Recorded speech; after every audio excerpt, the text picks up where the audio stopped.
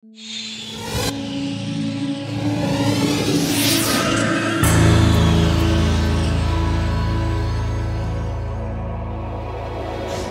you very much. Good afternoon, and I feel very privileged, except that you've raised the bar, and I was most afraid of you.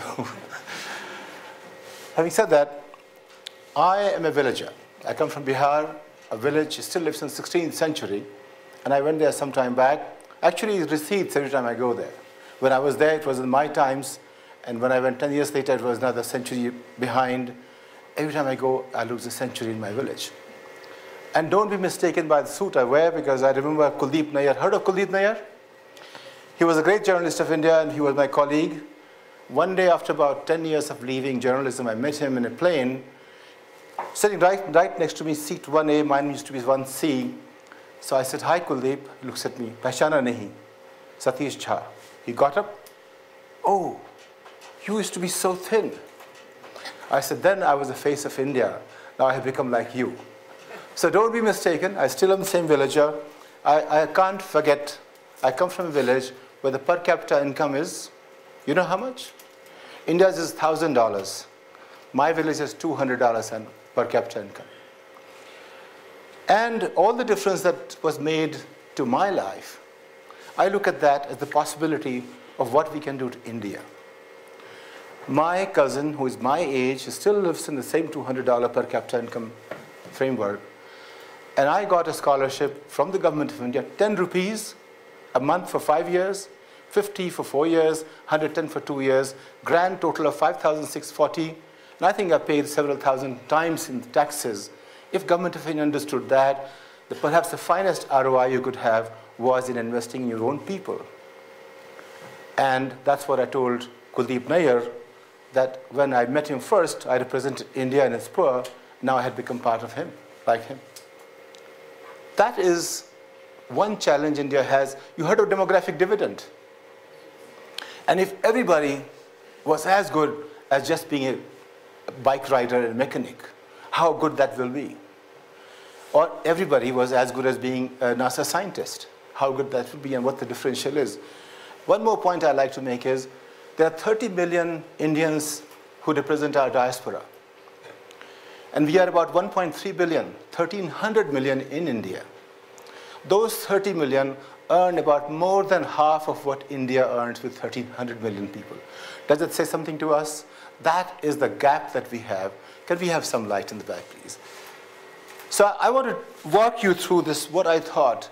If education can make that difference, what was coming in the way, and I was editor of the Dinnaman Times of India group, gave me an option to look at the large canvas. And I looked at the canvas and I said, can we draft every capable Indian to educate all the rest, just like the Western world does with its people for war? Can we do that for education and peace?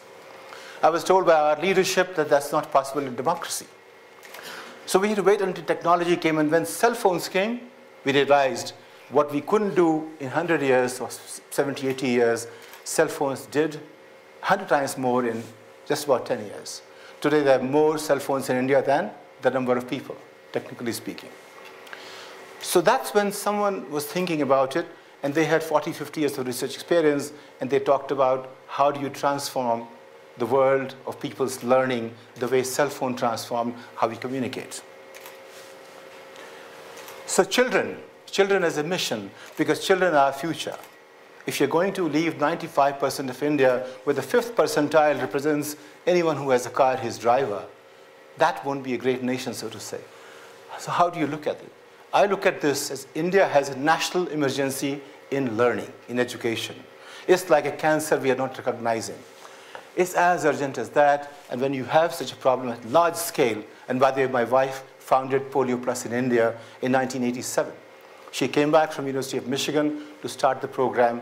I'm told that's perhaps the only successful program of public health policy in this country, where we declared on one day that we had no polio incident. There'll be some exceptions once in a while, but that was one program. Something like that has to be done to ignorance, a vaccine against ignorance. Just like you can see Salk, and this is against cholera. So what's wrong with us today is, you know, I was at another event at IIM, some IIM. I said 2 + 2, 4. 2 and 2, 4. 2 plus 3, 5. 2 and 3, 5. They all said 5. I said, why is it only 2 and 3 is 5? Why not 6? Why not 9? Why not 2 by 3? Why not 1? Why not minus 1? That's the limitation. And where does it come from? And I know from my own experience.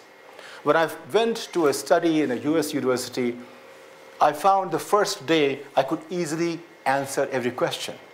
It took me 10 years to understand why I couldn't answer the second day or third day, because my learning was, teacher told me, so I knew, but I couldn't imagine. The question is imagining what we teach the wrong thing. We don't have enough scientists, we don't have enough engineers, we don't teach them how to think in terms of connecting the dots. How do you imagine? How do you research? We don't have, and the point is this, we don't think of future first. We don't think of where we are headed. Just like in the 80s, we began thinking of technology in zeros and ones, we have to think in terms of what's the next language, what's the next science, what's emerging, what will be required 20, 30 years from now, and what are we preparing our people for? India's IT industry is just a couple of million people strong. Just about 1 million people are in the services of the global market. About 1 million are basically in the service of the Indian market. That's what we are doing. But we are a 1,300 million strong people. How do we get to the next stage where we're looking at what's happening in the world? This is the biotechnology revolution which is waiting to happen. And that will be another 30, 40-year-old long curve. Are we ready for that? We teach in the wrong manner. We tell the rote learning. A teacher teaches, student is supposed to learn, and that's not the way they actually, they think knowledge is finite. They can only be taught everything in a classroom. Imagine this. In the beginning, the first 3, 4, 5 years, how do we learn? There's no teacher there. And suddenly we start going to school and teacher becomes the only way to learn. So teaching versus learning, here teacher is pouring knowledge into the head of the student. And we're talking about teamwork. How do you look at learning in the times of screens? Learning before a screen and after a screen are two different things altogether. But we are still discovering, when we brought OLPC in 2006 as an idea, it didn't exist then. Government of India said pedagogy is suspect. And when they agreed that screens were okay, then they changed the context. They said, we will turn that into some sakshat, which never happened, and akash, which hasn't happened either. They reduced, it's like reducing God to stone. So they said education to some tablet, rather than thinking of what education means.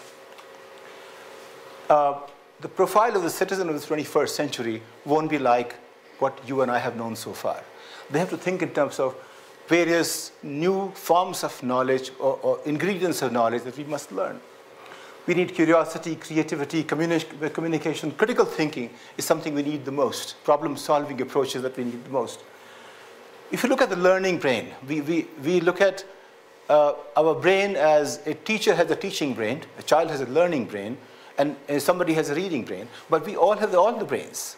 So a child can learn from child, teachers can learn from children, and that's what we noticed when we started seeing how screen-based learning can help people learn from each other. We also teach the wrong speed. So imagine this. If you're looking at the way digital learning works, in the beginning, A was for apple. 1 plus 1 was 2. But when you give somebody access to screen, what does the child do? He just doesn't look at 1 plus 1 is 2, looks at 1, 1, 1, 1, 1, ad infinitum until they stop. They don't stop learning. Let them explore, and the limitations to 1 plus 1 is 2 or A for apple disappears. They begin to form words. In 3 to 4, 5 months, they begin to program at the age of 5 and 6. If you explore that, if you see that, you will begin to think in terms of how do you change the way they learn. Wrong order of magnitude, incrementalism versus scalability. It's not something you're looking at. One gentleman decided to look at an entire area of his town and donated this laptop to everyone. He said everyone should have it. And if it's a problem of 1 billion people, you can't solve by 100 or 500 or 1,000. To begin with 1 million. Begin with as many as you can. So scalability is the question. This is the laptop that MIT created. I'm showing this to you because it is not just a laptop. It was actually spoken about 3, 4 times at TED, and it was when it was conceived, when it was produced, when the experiences came, there was also curiosity. This can change the way we learn. Because we are looking at reaching out to 1 billion people. Speed is something which is very important. We can cover the ground today in 5 years so that no child will be deprived of the pinnacle of human achievement in terms of knowledge and learning in about 15 years time frame. So one big challenge we have is, how do we reach out to 1 billion children who are being educated, taught, or indoctrinated by people for various things, which things are things you and I don't want to talk about. They're about violence. They're about things that happen in war zones. They're about what happens in the underground world, so to say. So one is to do nothing or to bring them all together. And I'm trying to just look at the questions of India. Do you know that India has the largest number of people who are not literate already? We don't have to wait for that. Do you remember that we were a nation of 360 million people when we were born in 47? Today we have more than 800 million people who can't read and write. That's the accomplishment we have had in 65 years of freedom. So I don't want to go through the statistic. Basic point is this: we have created twice the size of nation we inherited that doesn't know how to read, write, or think. But the poor, when I meet them, these poor, they have the aspirations. My father earned 90 rupees a month, and I could do something which was not possible. My younger brother worked for Professor Lalit Das, who is here. He became a venture capitalist. My youngest brother, his PhD in material science, he did 50 patents. He's the CTO of Raytheon. My point is, this is all from the same village. If we three of us, and we are no different, everybody could have had the possibility to find the world they are interested in finding. Nobody can hand over the world. Let's offer them opportunities to go there. And they're willing to pay for that as well, except that we don't want to go as far as that. Mr. Chief Minister of State asked me, I'm going to appoint 200,000 teachers. And I said, where will you get them? Are they in some shop somewhere? How do you buy 200,000 teachers? I said, you will actually hire 200,000 employees who will be kind of human beings living in another century, but they won't know what teaching or education means. They will get a job, and you will get votes. You won't get teachers. So think again. What we did here was trying to find a solution to how to reach out to 1 billion children who have no electricity, no schools, no teachers who are worth the name. They have no books, no desks, no possibilities of getting them in time. How do you reach out to them? Because if you lose a day of their future is gone. They can't wait for 20 years. 65 years in India hasn't been able to offer 90% of its children basic facilities of what you call schooling or education. How do you then bridge that? Just like telecom couldn't in 55 years, we have that same dilemma here. How do you do that? So make something which is future ready. Cell phone of education. Transformational, generational leaps are possible. It's doable, must be practical, implementable, must be viable financially. It should be not cheap, because children need everything. It should be affordable, but cheap will do nothing. Cheap will actually be counterproductive. Holistic, not partial, must be fun, not a chore. It should be about learning, not rote.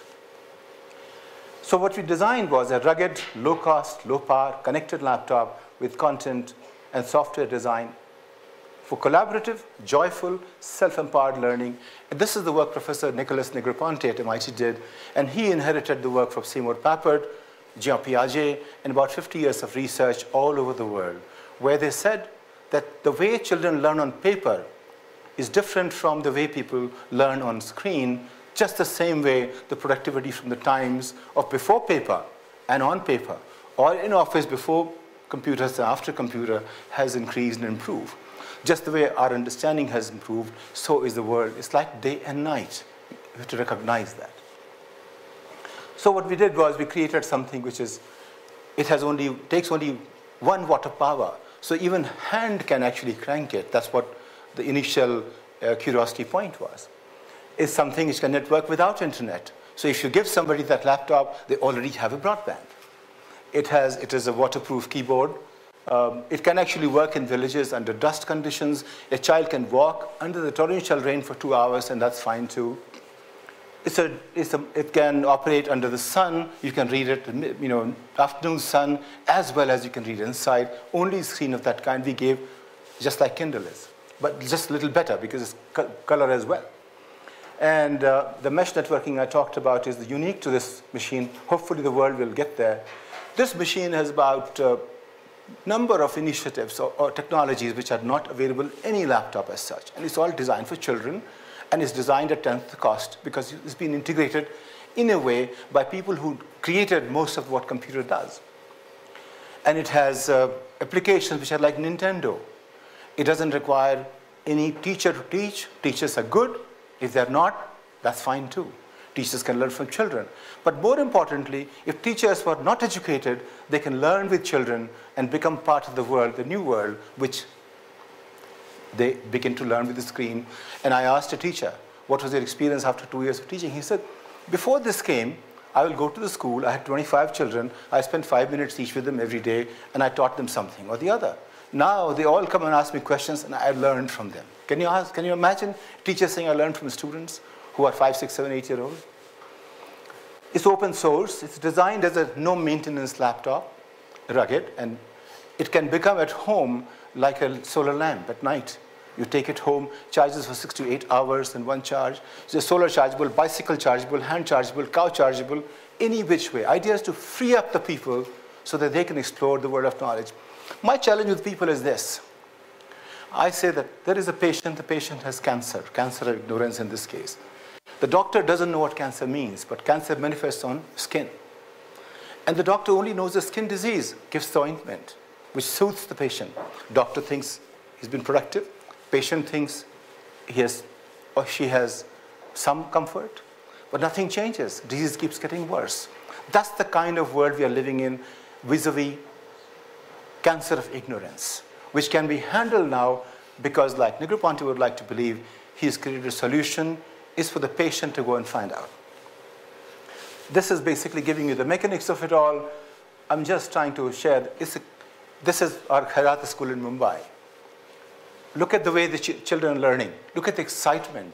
Can you imagine a class in a rural area, village, where teachers and students come together? Look at the excitement. Under the sun, these are the chargers and how children are learning. They can take it all over. They can go to water bodies. They can go to the mountains. And this is somewhere in Peru. That grandfather is learning from the little child somewhere, and that's also a source of light. So let's create a virtuous circle. Let's look at education as transformation agent for peace and end poverty. We don't need it anymore. It's possible to handle it today, possible to tackle it today. I keep telling my planning commission members, if you plan only for 5 years, it's like we have been through 11 plans. We have changed primary schools, but we haven't gone to the middle school. If you plan for 21 years, just like you plan for your own children, perhaps they'll all grow up into adults. We'll be a different nation. And that will be the end of poverty, end of isolation. And does it work? I think it's a mission. Look at the faces of the children. This is Uruguay, where every single child already works with OLPC. And the government decided to issue a postal stamp when they completed the program. This is Peru. Education Ministry building, just see this. The foundation stone the Ministry of Education says, Ministry of Education, Peru, and on the top is the laptop that MIT created. So what we say is, if you can't understand much about education, don't have time, you're in a hurry, just think this way. There's a solution. Give a laptop and change the world. Thank you.